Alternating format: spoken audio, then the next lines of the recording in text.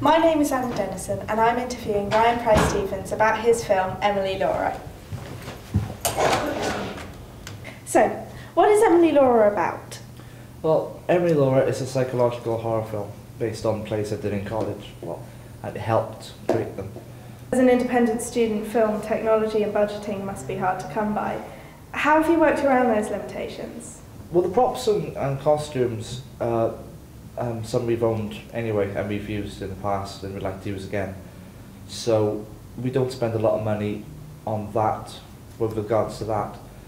But as you saw earlier, we bought Tanya's dress, which is something we're going to use again. So it was worth buying it because we're going to use it again.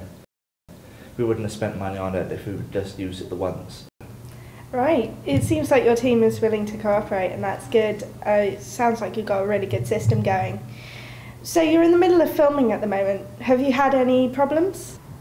Slightly, yeah. We were scheduled to start filming in January, but because of that huge snowfall we had to cancel it until now.